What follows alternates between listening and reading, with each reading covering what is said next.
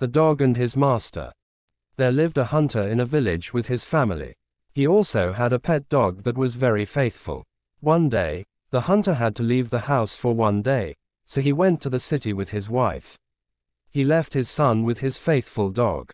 That night, a wolf came into the house and attacked the baby. On seeing this, the faithful dog pounced over the wolf and fought with him. After a long fight, the dog killed the wolf. The next morning, the hunter and his wife returned from the city. The dog was waiting outside for his master.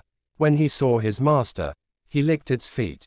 The hunter saw the stains of blood on the dog's mouth. He thought that the dog had killed his son.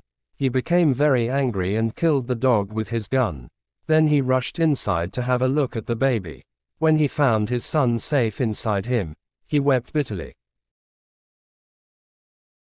Moral of the story: haste makes waste.